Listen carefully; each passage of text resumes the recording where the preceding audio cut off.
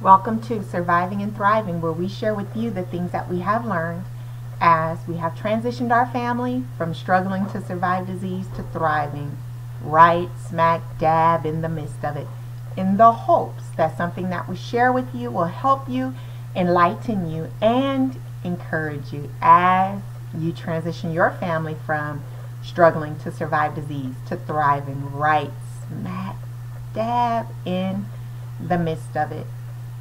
In this health walk, you guys, in this life journey that we have battling and overcoming sickness and disease, we experience a lot of things, you guys. We can experience times of great strength and energy, and we can experience times of great darkness and hardship and suffering. And sometimes we go through some things and we have great battles that we have to endure.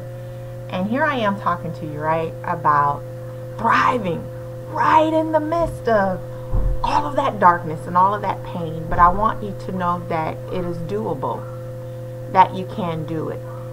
And I want to share with you some nuggets, some keys that I found that help you to go through some of those dark times and so some of those turbulent times, and help you to be able to still have the best of times, even in the midst of the worst of times. And one of the most important things that I found is that you got to have a positive attitude. You have to have a good outlook, even in the midst of pain, even in the midst of suffering, even when you're in some of your greatest struggles. You have to have a great outlook. You know, sometimes bad things can happen, tragedies can happen. Even in the world, tragedies happen, and the news just report the doom and the gloom and the sorrow of it. But even in the midst of that, you guys, there's always light. There's always hope. There's always a lily, right? Right in the middle of those darkest times in the valley, right, of our lives. And you have to make a conscious decision to focus in on that and to look for it. You have to look for it and focus in on it. And sometimes it may seem faint, but if you focus in on it, it gets brighter. So when you're in the darkest hours, you know, say for example you're going through a lot, right? But you can say, you know what, I still got my right mind. I still can move. I still find whatever your still is, right? And even when you come out, sometimes we come out of some stuff, you guys, and you can feel real beat up, right? You can feel like I won, but I don't feel like I won. I look like I lost. I feel like I lost, but I got victory in the end because I'm still here. But it doesn't feel like victory, and you don't really feel like celebrating, right? Number one, always celebrate. That's important. But you got to look for the bright side of it. You overcame. You came out, right? You might came out beat up, but you came out. And sometimes you can say, you know what, I might be beat up, I might be this, but you know what, it didn't take me out. I won. I still got that thing that I was going for. And sometimes, you guys, we got to endure some things, and it seems like we lost.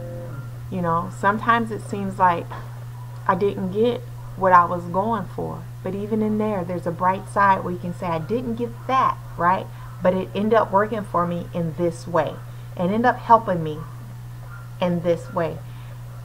It's kind of hard because when we're going through, it can seem like we're losing. It seems like it's not worth it. We're getting hit on every end. We're in a lot of pain. There's a lot of suffering.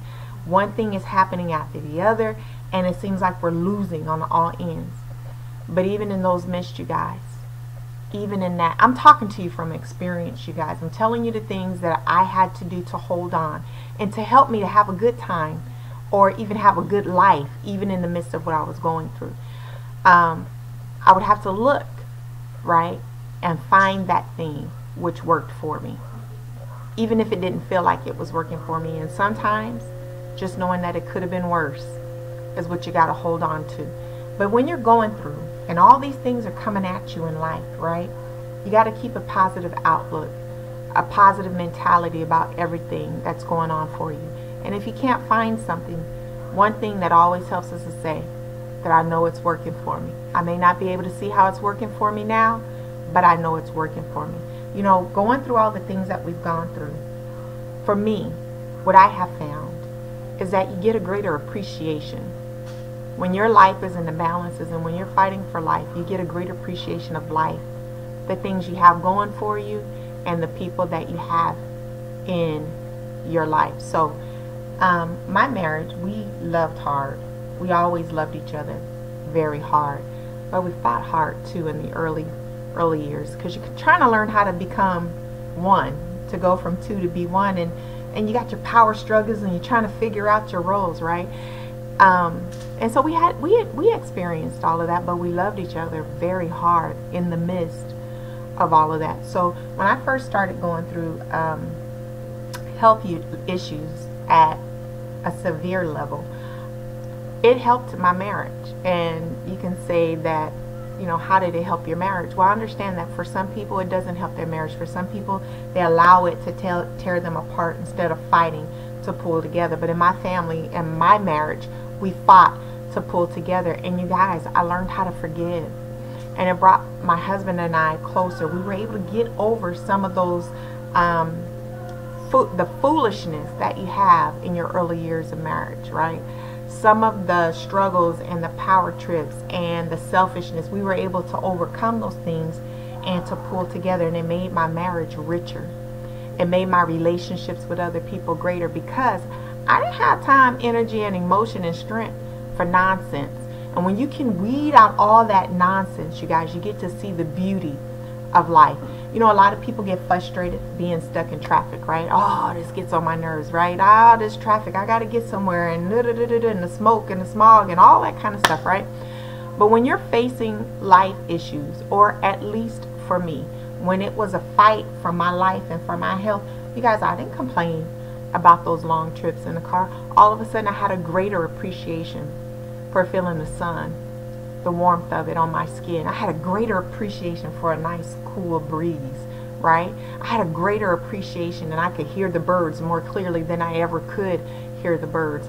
And to smell the roses, literally, right, has such a sweeter and greater smell than ever before. And just to have that time to communicate with my family in the car, those became even more richer moments in my life. So when you're going through stuff, you all, you have to make a choice to allow your life to be richer for you, to allow a greater appreciation in the Thanksgiving, and just to allow yourself to feel the joy. It is a choice, because you can choose to focus in on the oppression, the depression, the doom and the gloom and the weightiness of it all, or you can choose to focus in on the blessings over the things that you used to take for granted.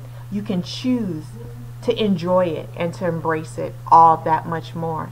Remember, in all things, do you, because your life and your family is different than mine, and everybody else's. Your dynamics is different. So do what's best for you. In all things, remember that. Thank you for watching. We'll see you next week. Bye.